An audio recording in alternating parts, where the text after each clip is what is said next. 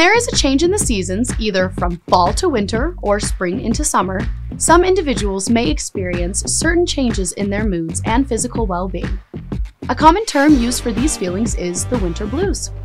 Depending on the individual, these changes may be an indicator of a certain disorder termed by medical and mental health professionals as seasonal affective disorder, abbreviated as SAD.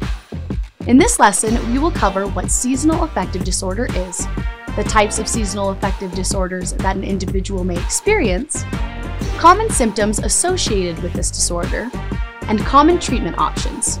Please note that nothing in this lesson is meant to diagnose an individual with this condition.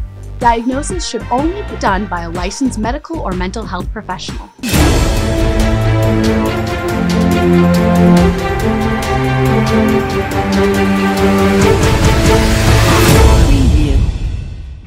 According to many medical and mental health professionals, seasonal affective disorder is a type of depression that is characterized by a recurrent seasonal pattern. Scientists, medical, and mental health professionals are still studying the potential causes of SAD, but some of the common hypotheses include a reduction in activity from the neurotransmitter serotonin. This brain chemical helps regulate a person's mood. An increase in the body's production of melatonin. This is a hormone that helps maintain the body's sleep-wake cycle. A lack of vitamin D. Vitamin D is commonly found in many of the foods we eat and gets produced in the body when our skin is exposed to sunlight. Due to the lack of sunlight in the winter, some individuals may not produce the same amount of vitamin D as others. Vitamin D is also believed to help with the promotion of activity for serotonin in the body, and changes in the body's circadian rhythm due to reduced levels of sunlight during the winter. The diagnosis of this type of depression should only be made by either a licensed medical or mental health professional. Typically, when diagnosing an individual, many medical and mental health providers will look at the following criteria. Does the individual have symptoms of major depression or more specific symptoms associated with SAD? Have the depressive episodes occurred during specific seasons for at least 2 consecutive years? Please note that the National Institute of Mental Health does acknowledge that not all individuals with SAD experience symptoms every year. Or are the episodes much more frequent than the other depressive episodes that the person may have had at other times of the year during their lifetime?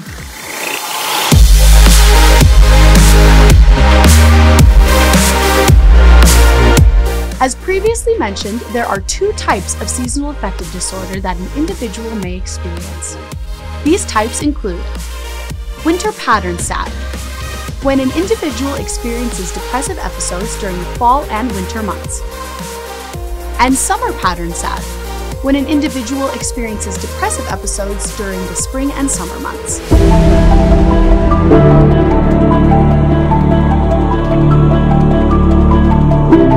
Just as with other medical or mental conditions, there are some risk factors that may indicate either an increase or decrease in a person's chances of developing SAD. These risk factors include genetics, a family history where one or more people in the family have experienced SAD. Geography. Studies conducted for SAD have shown that SAD affects more people who live in northern and far southern locations than those who live in areas that are located nearer to the equator, where there is really no change in the amount of sunlight the areas receive. Vitamin D deficiency, and a history of certain mental conditions such as a diagnosis of major depression or bipolar disorder.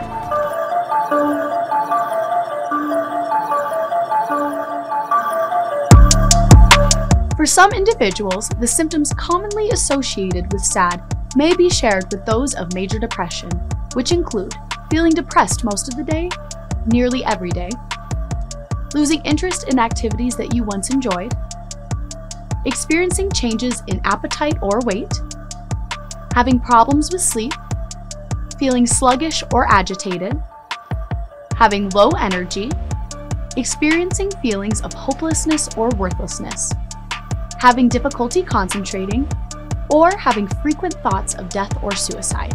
For winter pattern SAD, individuals may also experience additional symptoms, which may include oversleeping, sometimes referred to as hypersomnia, a craving and overeating of carbohydrates, weight gain, and social withdrawal. Some people have explained this as they felt like they were hibernating. For summer pattern SAD, individuals may also experience additional symptoms, which may include trouble sleeping, sometimes referred to as insomnia, having a poor appetite that leads to weight loss, feelings of restlessness and agitation, anxiety, and having episodes of violent behavior.